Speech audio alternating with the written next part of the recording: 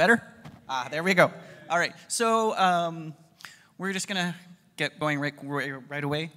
So one of the things we added this year was AppArmor E2E project. Eric did the work for that, and so that can improve our testing. And along with that, Mike's been working on using KUnit to add unit testing for our kernel.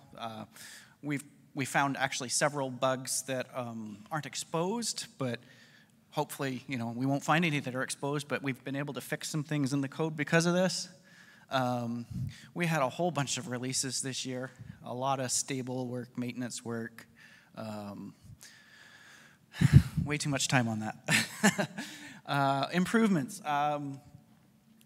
So for the LSM stacking namespacing stuff, there's been some changes. We're landing, hopefully we'll land it for the next kernel, the AppArmor directory under proc to help with name stacking, more interface virtualization.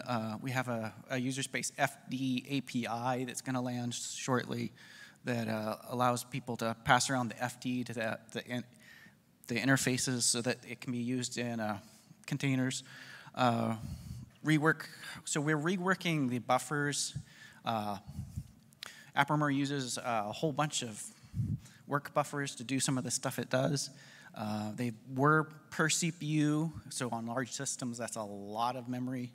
And it had preempt disable around some of this because you didn't want to have to loop back in on the per CPU buffers. So removing this makes real-time happy. And there's a whole bunch of cleanups once we get rid of the preempt disable that we can do. Checkpoint data compression. So we have data in the kernel that we're bringing in for checkpoint restore support for containers.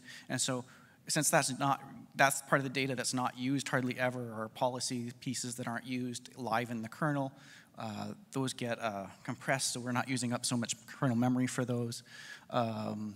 We've improved our attachment conflict resolution. So in kernel, there's improvements to deal with this when there's an overlap on policy. And the compiler also picked up some improvements on the hint that it can give to the kernel. We have a whole bunch of state machine improvements. We refactored the matching engine. That hasn't quite landed yet, but it's landing soon. We've improved verifier checks. There was a couple cases where we found a couple bugs. So our verifier is really important, especially, well, we'll get to that in a minute, with some stuff we're going to land. We separated the permissions that we're doing and our accept state handling from the state machine. This is being done so that the state machine can be more generic and can be used by other people if they want. We've improved the compiler performance a little bit, and there's some work to improve it more. And we've been working a little bit towards making it a generic library. And we just very recently added out-of-band transitions. And this is actually comes back to Eric's talk. And this is going to be used to fix the issue we have right now with the EVM matching. We did some init cleanups in our init stuff. We were hanging on to some code from 18 years ago that's not used anymore, so some of that got deleted out. We try really hard to maintain compatibility for a long time, but that's just too old for us. We've removed almost all the Perl. I think the last bit is there's a little Perl script in our regression testing. And we're also Python 3 everywhere if we have Python. AA notify got rewritten, which is our user space if you want a desktop notification about AppArmor policy stuff. There's been lots of cleanups and minor improvements and bugs, both creating and fixing. So what are we working on that's going to land soon? Unprivileged policy. I was hoping we'd actually have this landed already, but we don't. We have the bits in place for this, but there's a few things that are still needed. It needs to be safe. This is why the verifier is so important.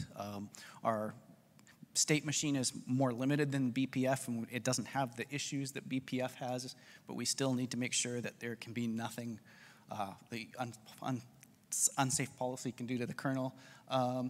And user policy, unsafe policy, unprivileged policy. It is composed with system policy. It's not replacing it. Users will get to define their own profiles for their applications if they want, and the system will still get to use it. And applications, this will actually pick up where tasks can, instead of being a more global profile that can be applied over all kinds of things, this is actually per task. So once it sets it, it's more like a seccomp filter in that sense. Notification interface. This is largely to really clean up some of the problems we have. Really, policy development's a real pain right now, especially for the audit logs and stuff. We need to get that out of there. I'm not going to go into all that. And unprivileged policy, this goes back to the unprivileged policy. We can't have unprivileged policy logging to the system audit logs. That's just a violation. It can leak information, but it also can cause DOSes and stuff easily then. So we don't want that. There has been a major refactor of AppArmor FS that Mike's doing. It's in the works to help improve it and make it better for containers. We've got some audit improvements coming along. The EVM-based profile attachment, the out-of-band transition stuff, but also there's a few other fixes around that. And so hopefully that'll fix all of Eric's problems with that. No new priv improvements, so Eric again mentioned problems around that. We have some fixes that should land for that soon. SecMark is a little farther out, but it's coming, hopefully this year. We got some work around systemd and early policy load, improvements in being able to specify global policy, blacklisting, application whitelisting. We can actually do that already, but right now it's a real pain to set up and do, and everybody asks about it, and it's like, well, this is too hard to set up, and it really is right now. So we have some work in progress there to make that easier. And that's it.